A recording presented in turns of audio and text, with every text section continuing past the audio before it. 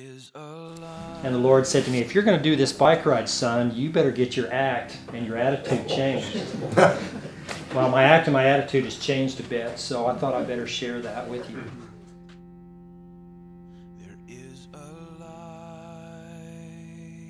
Something that Louisa said in her devotional on the first night triggered that, and I think it was this thing about restoration.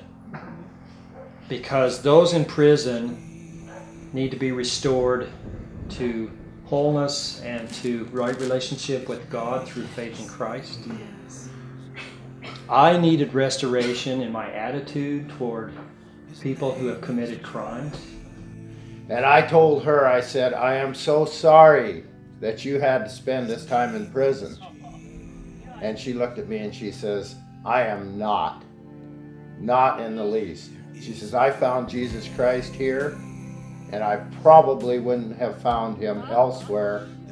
And what he did here is he rescued me here.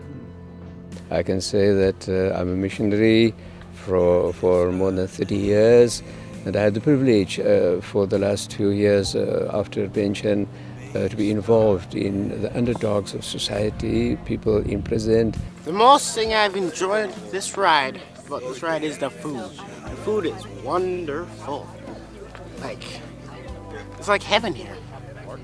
And Bike for Bibles has become sort of a holiday for our family because you're away from everything. You're totally away from the pressures of work. You're away from everyday stresses. It's really a thing where you can come closer to God, where you're close to nature, where you have, and you get these wonderful speakers at night as well with things that you can think of the next day. I mean, it's my first ride, and people were wonderful, a true family outside of my own family, and I really enjoyed it. Bike ride's great. It's been fantastic. The weather's great. I really enjoy it.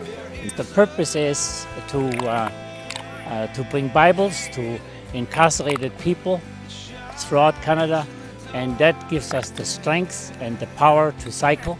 The reason why I'm on this ride is because we have the opportunity to raise funds for taking the Bible to areas that sometimes we don't normally send it to. I've got a wonderful story of a magnificent person that I have such respect for. His name is Paul in Afrikaans, and when I met him, you could see in everything that he is so dedicated. He lives with the Lord.